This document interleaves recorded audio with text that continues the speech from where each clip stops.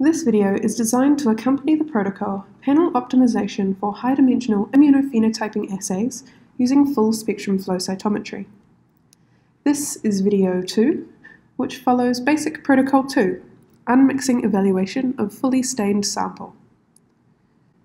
So I'm still working in Cytek's SpectroFlow software here, and I've just unmixed my data as described at the end of video 1, which was the end of Basic Protocol 1. So I've decided on the optimal spectral reference controls, which is a mixture of cells and beads for my single stain controls, and I've gone through and unmixed using that special combination. Now I'm going to interrogate my fully stained sample to make sure that it is unmixing well and we're getting a positive signal for all of the markers that we would expect to see in this sample. So to start off with, we're going to do a bit of cleanup on the sample so that we are looking at nice, good cells of interest. So the first thing to do is to gate based on time. We want to get rid of any events that were collected during unstable flow, such as if there was a bubble in the line or a slight clog. So I've put time on the x-axis, and you want to gate around any regions of instability. So this sample was a very nice clean collection, so there's not really much for me to exclude. It was a very good acquisition. The next thing to do is to gate out doublets. So we're going to do this twice, starting with forward scatter area versus forward scatter height, and taking this diagonal population.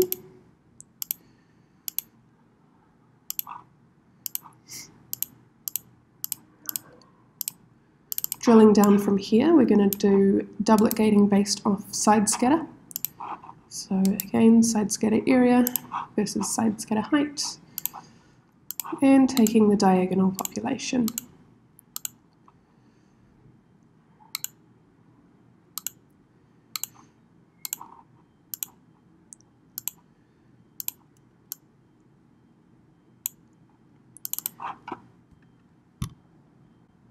Drilling down from there, we are then going to gate out any aggregates. So aggregates can be most easily found by looking at a series of n by n plots, as they will appear as really super bright events that may be incorrectly unmixed. So we earlier made some n by n plots as part of Basic Protocol 1, so I'm going to reuse these just to search for anywhere that aggregates might be able to be gated out. So if I come back and open my worksheet template, here we are. I'm going to take a quick look at these n by n plots and see if I can find any aggregates. So far so good, there's nothing here. Let's look at a different parameter.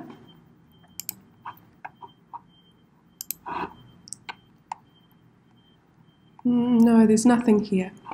So this was actually a very clean prep, and all of the aggregates were removed during the sample processing and staining protocol.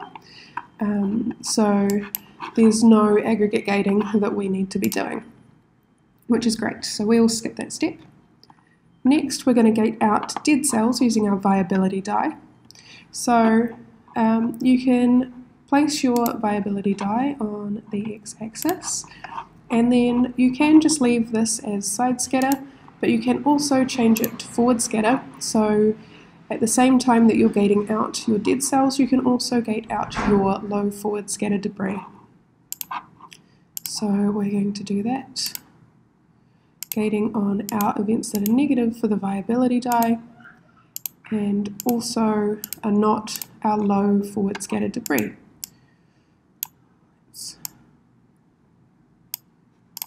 There we go. Drilling down from here, we can now gate on our cells of interest.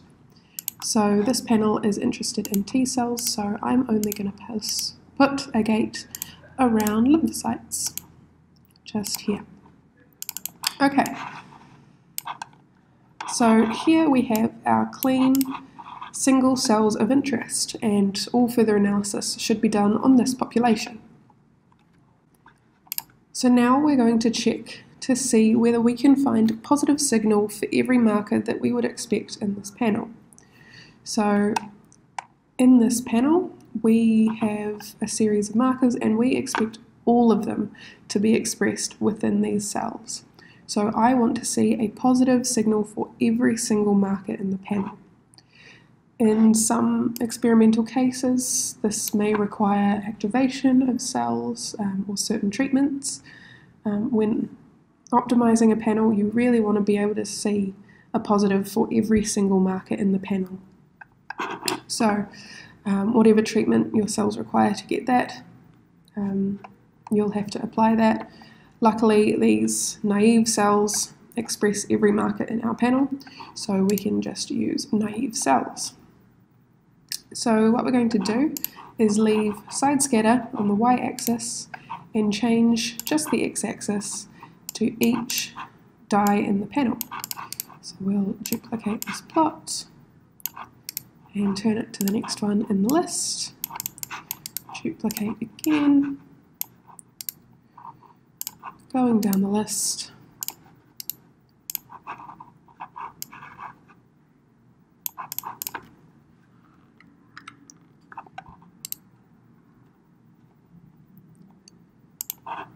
And so on. If we highlight the whole row, we can create a new row immediately, and so on and so forth, until you have made a plot for every single marker in the panel.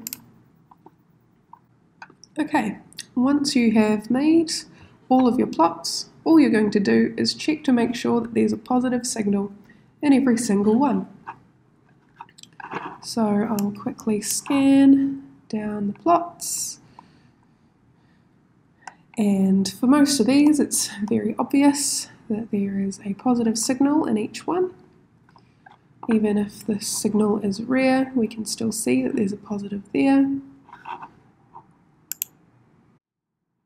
And even in cases where the signal is dim, it's still coming up above negative, and so we have positivity in every single marker, which is great. All of our antibodies are working, and we're not using anything at too low of a titration to be seen.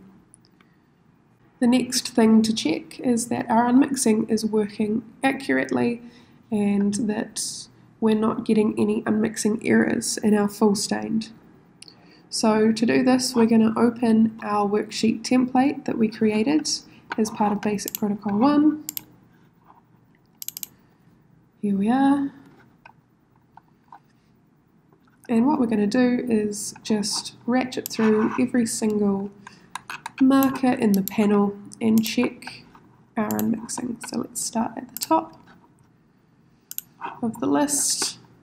And again, we're looking at seeing the center of the positive matching up with the center of the negative.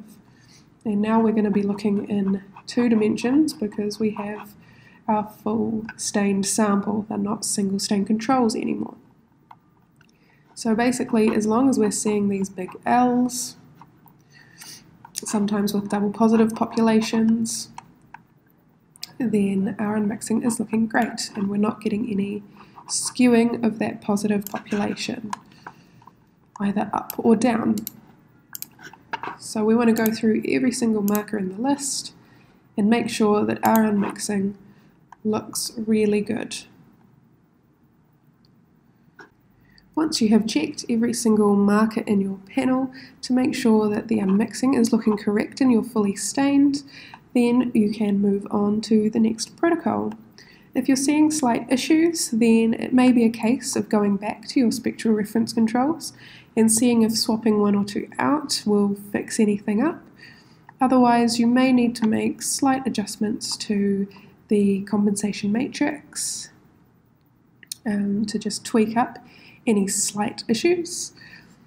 If you're working with particularly complex samples, then there may be extra accommodations that have to be made to get your data to look as nice as this, usually relating to autofluorescence. So those will be covered in a different video, but for now our unmixing is looking great, so we're ready to move on to the next step.